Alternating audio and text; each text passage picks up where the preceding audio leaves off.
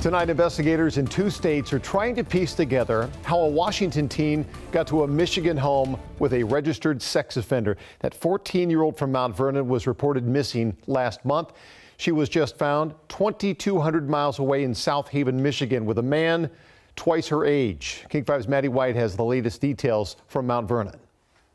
Yeah, they say a mother's intuition is rarely wrong. And you might remember a couple weeks ago, as I reported, the mother of this missing teen told us that she had just recently been made aware that her daughter had been video chatting online with a stranger, an adult man. Well, fast forward to now, and we're learning that police found the teen on the property of a 30-year-old man in South Haven, Michigan.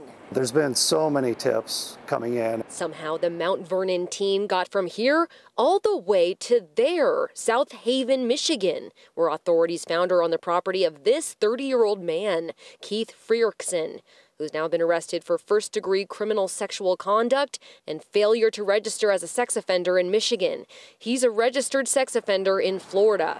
How'd they find the teen? Police say they got his address because the suspect paid for her initial ride share from her home. We don't get a lot of ride shares here in Mount Vernon, and so we were able to narrow down who it was. A subject name of Keith with an address in Michigan. Police have not yet confirmed to us how they met, but 2 Sundays ago, the teen's mom told us this. A couple of kids that did see her speaking to an adult male on a video on our computer. On their computer, on a social platform called Omegle, she says.